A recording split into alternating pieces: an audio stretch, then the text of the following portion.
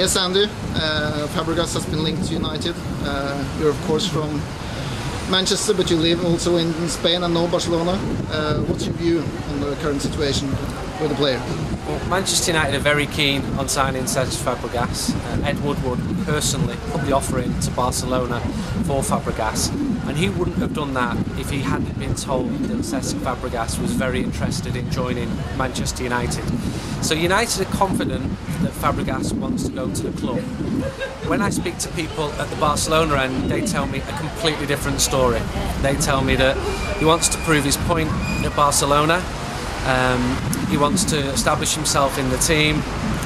It's his club he supported, it's from a city where he's from.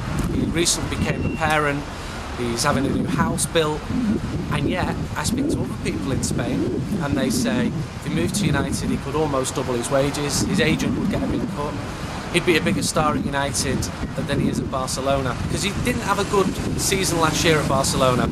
I was at a lot of the games in Camp Nou, and at 2 or 3 games he was booed, albeit by a minority of Barcelona supporters, but Messi is the undoubted star there, and that's not a problem for Fabregas. But what happens now when Neymar comes in?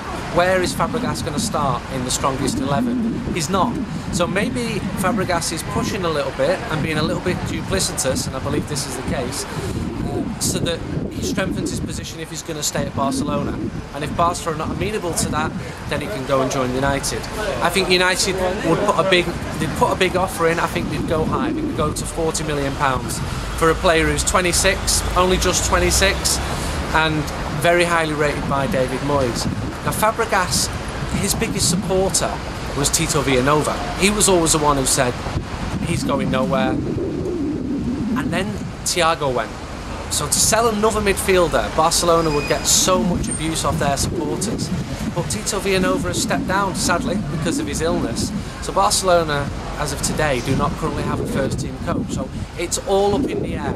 I suspect that he's more likely to stay at Barcelona, but Manchester United are confident that he wants to join United, and they wouldn't be making statements to say we bid this much for Fabregas if they hadn't had contact with the player to reassure him of that.